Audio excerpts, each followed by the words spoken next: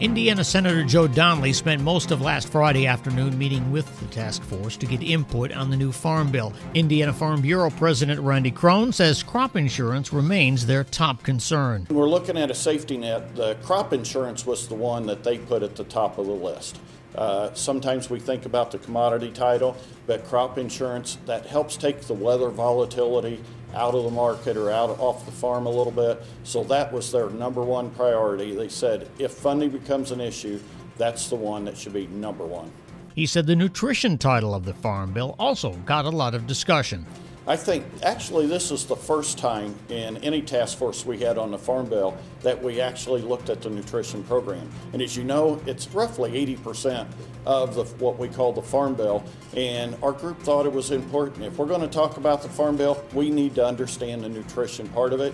And actually they talked about block grants, whether they would support that or not. And our policy, they came out and said that they would not support the block grants.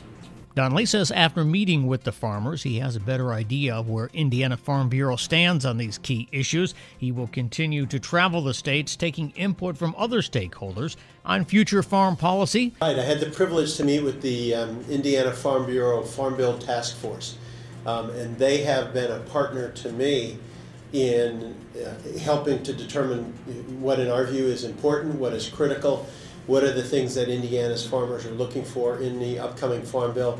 And I've always said I'm the hired help, and my job is to reflect the wisdom and the understanding and the experience of Indiana's farmers so we have a Farm Bill that works for our state, and the best way is to work together. One of the other things we talked about was not just the Farm Bill, but also if we do an infrastructure bill. And when we look at infrastructure, I see broadband as a critical part of it. I see broadband to our rural communities as vitally important. Look, many years ago, we made sure that our whole state was electrified. We made sure our nation had the chance to have electric service, and that opened up development of rural communities even more. Broadband is the same way.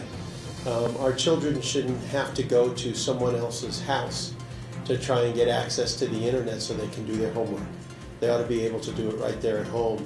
And so this is a commitment of mine to continue developing our rural communities, to make our rural communities more attractive, is great broadband, is great rural hospital service, is great rural medical service, is great rural education, is great rural skills training.